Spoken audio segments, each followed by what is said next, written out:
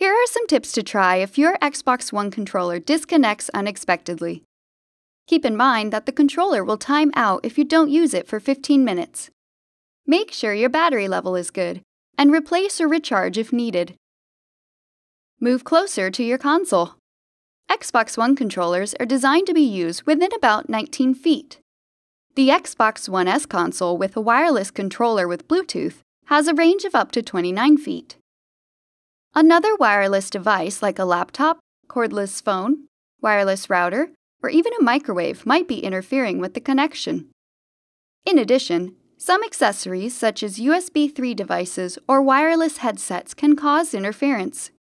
Disconnect all your accessories, then connect your controller. If this fixes the problem, try your accessory in a different USB port or troubleshoot the device and USB cable. See if you can turn off or move other interfering devices and try again.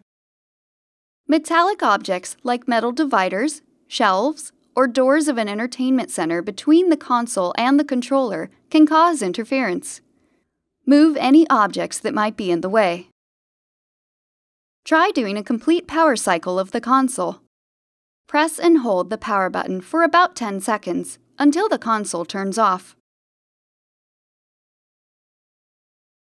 And finally, it's possible that an update to the console requires an update to your controllers.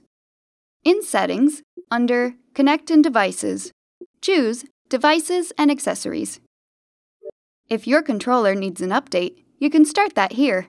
If not, under Device Info, you'll see your current status.